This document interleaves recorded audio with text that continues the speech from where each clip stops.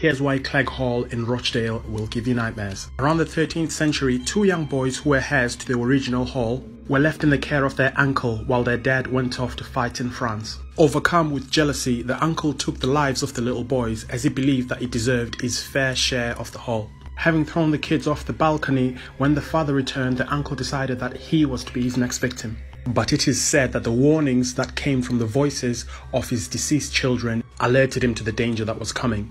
Having eventually passed away, mostly due to his guilty conscience, the uncle is said to have a spirit that's never left the property. It's said that not only is he still roaming the halls, but the little boys are as well. But I'm interested in what you think. Do you think this is fake or this is true? Let me know in the comments, hit the plus button, and I might be replying to your comment next.